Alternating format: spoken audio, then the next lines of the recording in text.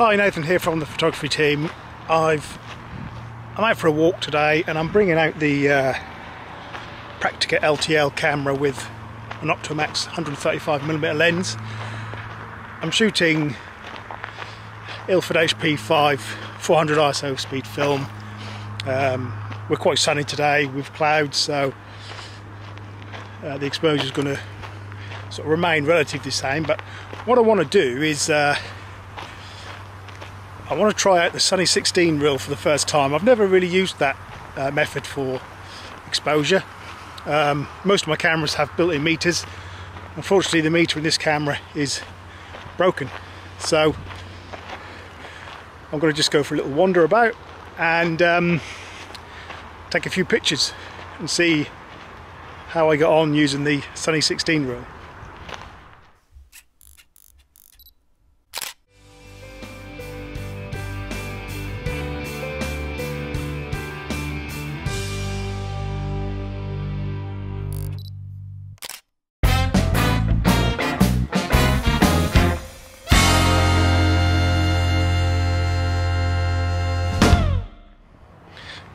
So for those of you that aren't aware of the Sunny 16 reel or haven't used it before, it's a tried and tested method of sort of estimating your exposure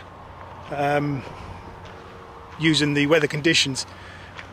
Now basically, to start off with, if you're using an ISO 400 film, then what you do is you set your shutter speed to 400 or the nearest to that. So in my case with this camera, the nearest is 500th of a second, and then you leave those set, and what you do is you'll look at you'll change your aperture. Let's wait for this car to pass. So you'll change your aperture relative to the weather conditions. So again, going back to the initial settings, if you use an ISO 100 film, then you set your shutter speed to nearest to 1/100th, which will probably be 125th on most film cameras. And if it's clear, bright sun, then Sunny 16, you set your your aperture to f/16. So ISO 400 film, shutter speed 400 or nearest to, and your aperture to f/16, and that should give you a good exposure.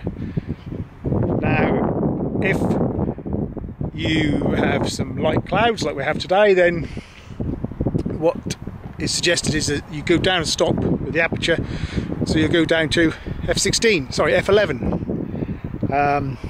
If it becomes overcast, then again you go down to f8 and so on. So we're going to have a try with this camera and looking at the weather today.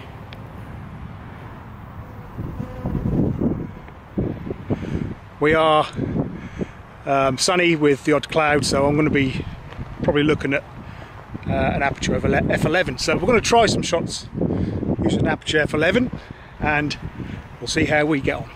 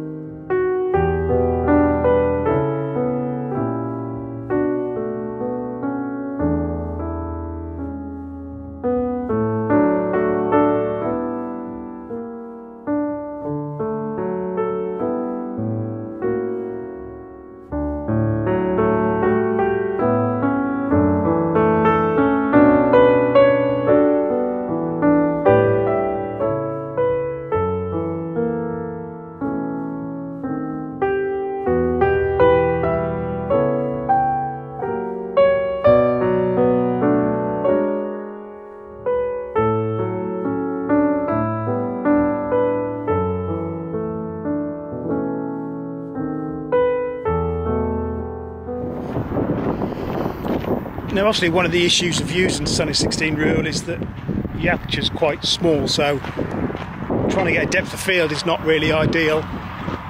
You can adjust for that.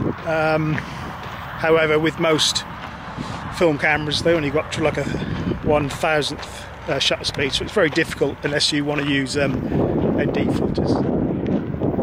So most of the shots I've been taken have been at f11 because of the sort of overcast day, but obviously we did have sun. So now, if you can see, no shadows. So the sun's gone behind some clouds.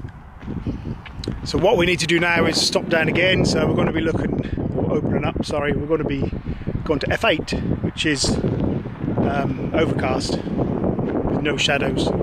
If it was heavily overcast, as in quite full of clouds, then we'd go down again to 5.6. But while the sun is behind a cloud, we'll go to f8 and then we'll try that.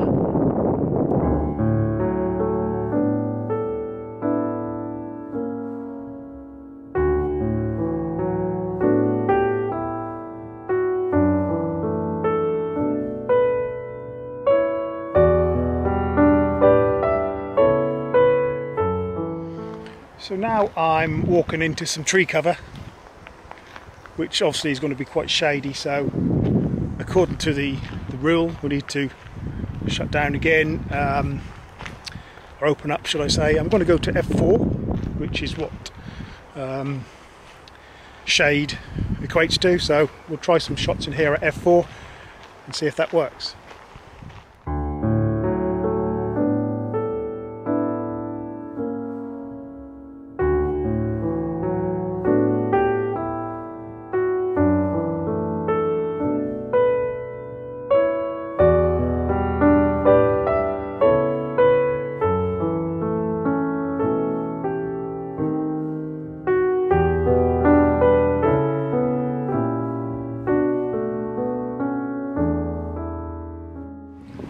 Now, as I've left the wooded area, the sun's come out again.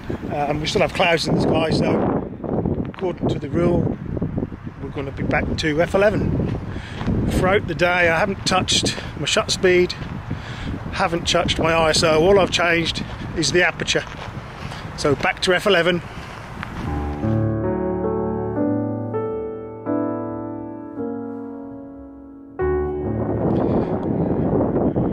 Okay, so again another change in the weather. Still cloudy, but the sun is now behind the clouds and I don't have a shadow, so I'm going to go to f8.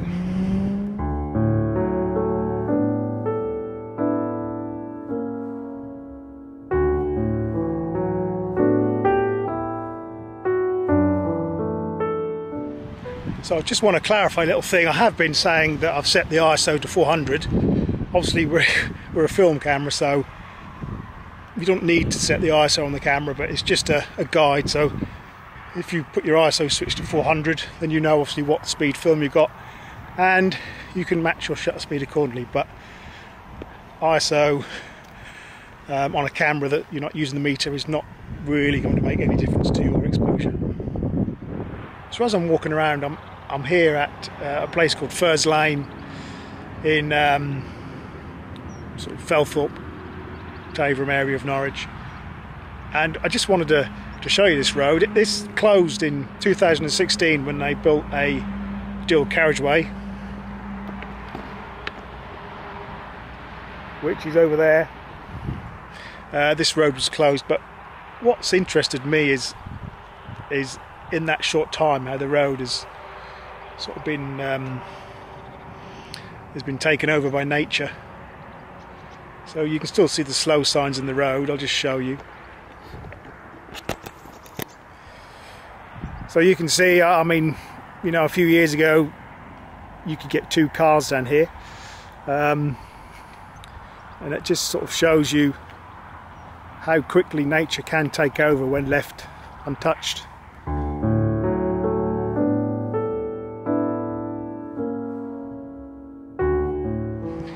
So again, we've got some more weather change. Should be able to see I have a shadow now. So but we still have clouds. So time to close the aperture down a bit, back to f11.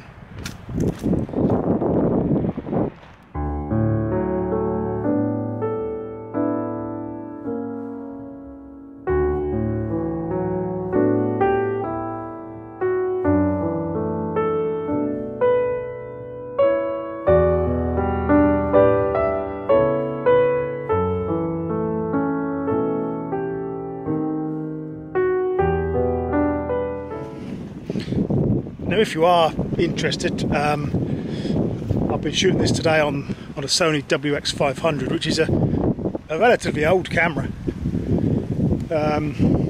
Shoots in HD, has a 3.5 to 6.4 aperture lens.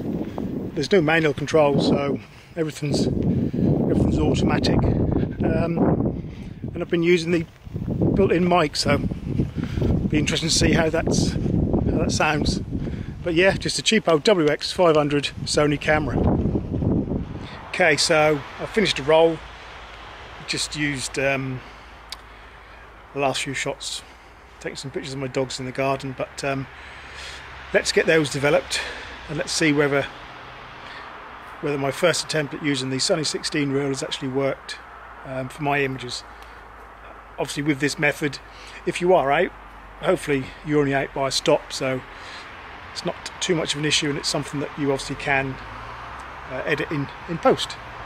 So for the purpose of this, I use Ilfotech DDX. So I'm going to develop them now, get them on the computer, and we'll see how we got on.